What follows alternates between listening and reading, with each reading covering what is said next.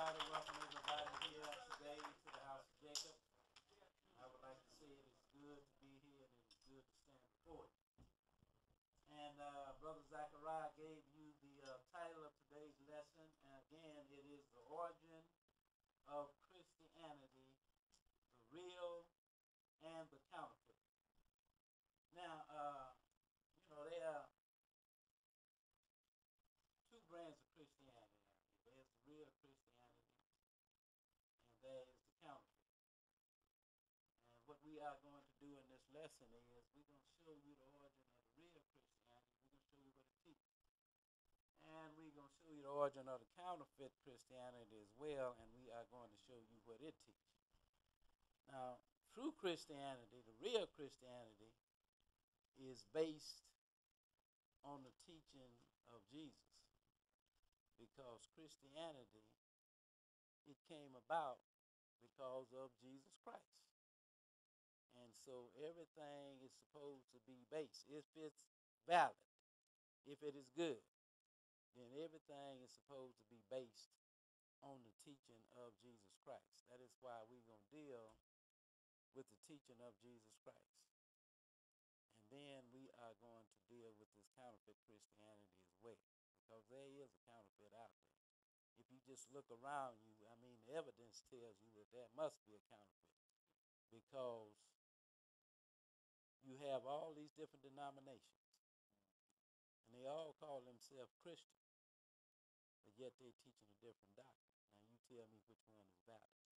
You need to figure that out. I've had people come to me and tell me, all these different religions that call themselves Christians. How are you supposed to know which one is right? And that is a good question. How are you supposed to know which one is right? Because they all say they're Christian, and they all claim to believe in Jesus Christ. And they even claim to believe in the Bible as well. So now, but we all could not be dealing with the same book if you're coming up with all these different doctrines. So there's something wrong there, isn't it? So that's why we're going to examine this thing, and we are going to determine which is the real Christianity and which is the counterfeit. We're going to begin in Acts chapter 7. And we'll begin reading at verse 35. Acts 7. And we will pick it up at verse 35. We're going to start by showing you when the church got started and who the Lord started it with. We'll begin reading at Acts chapter 7, and we'll begin reading at verse 35. 7 and 35, okay? Go ahead and read. This Moses whom they refused, saying, Who made thee a ruler and a judge?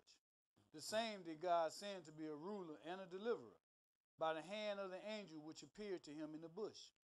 He brought them out, after that he had showed wonders and signs in the land of Egypt, and in the Red Sea, and in the wilderness 40 years. Now we understand what time we are reading about here. We are reading about when the Lord delivered Israel out of Egypt by the hand of Moses. But go ahead and continue reading now. This is that Moses, which said unto the children of Israel, Go ahead. A prophet shall the Lord your God raise up unto you of your brethren, like unto me. Him shall ye hear. This is he that was in the church in the wilderness. Now this is where the church got started. It got started in the wilderness. Church didn't get started in Acts 2. That's what most people teach. They teach it was the Israelites and then it was the church later on. But no, the church got started in the wilderness. And this is that Moses that was with the church in the wilderness. And who was he with? He was with the Israelites. Go ahead and read. With the angels which spake to him in the Mount Sinai with our fathers, Go ahead. Who received the lively oracles to give unto us. And he said they received the lively oracles to give unto us. Us who? The generations that were to follow. Let's go now to Romans chapter 3, and we'll begin reading at verse 1. And I'm going to show you who it is that was given the oracles of God. Oracles mean divine revelation. We're going to start reading here in Romans chapter 3. And we'll begin reading at verse 1. Romans 3, and we will pick it up at verse 1. 3 and 1. 3 and 1. 3 and 1. Okay, go ahead and read. What advantage then have the Jew? Now he asked the question here, and this is Paul, and he is the apostle to the Gentiles. But yet he is a Jew, but he is an apostle to the Gentiles. But now he asked the question, what advantage then have the Jew? And he's going to give the answer. Go ahead and read. Or what profit is there of circumcision? Go ahead. Much every way. And he said, much in every way. Go ahead. Chiefly because that unto them were committed the oracles of God. Chiefly, mainly, in other words, because unto them were committed God's oracles. In other words, Israel, or the Jew, that is the one that he gave his divine revelations to. Let's go now to 1 Corinthians chapter 10. And we'll begin reading at verse 1. 1 Corinthians 10, and we're going to pick it up at verse 1. There's a reason I'm going back here dealing with the Old Testament first, because, you say, well, Christianity started in the New Testament. Well, we're going to understand what it was all founded on.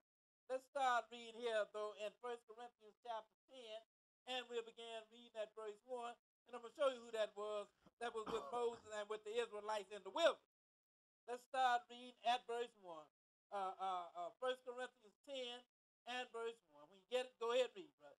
Moreover, brethren, I would not that ye should be ignorant, how that all our fathers were under the cloud, and all passed through the sea. Now, Paul is taking it back to when Israel was delivered out of Egypt by the hand of Moses. And that is when Moses was there with the church that was in the wilderness.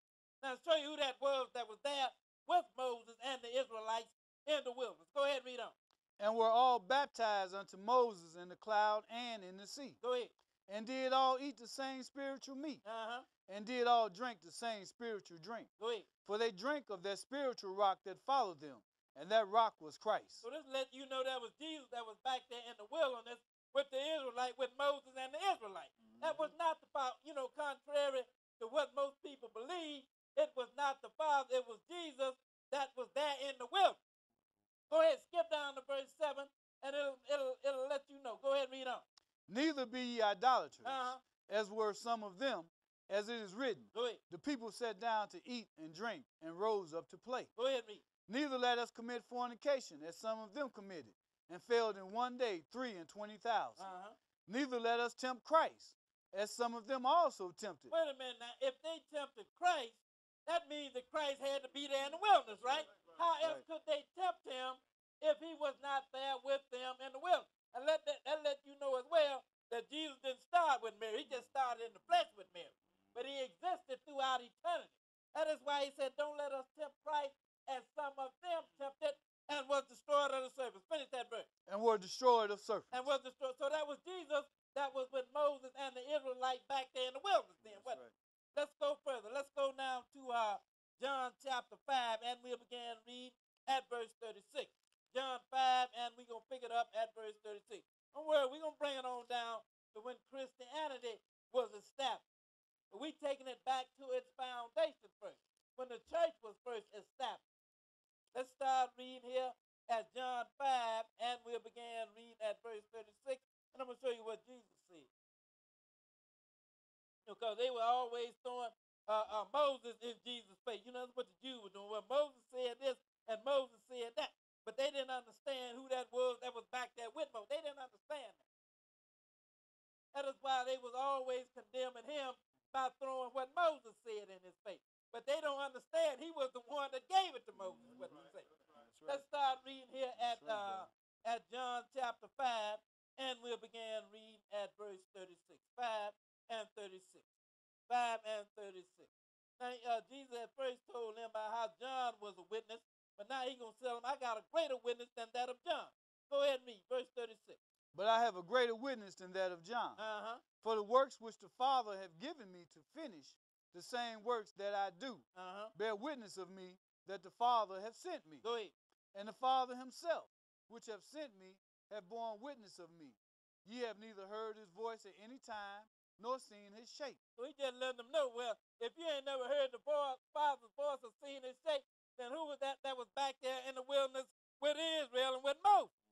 Had to be Jesus. But Jesus is telling you, you ain't never heard the Father's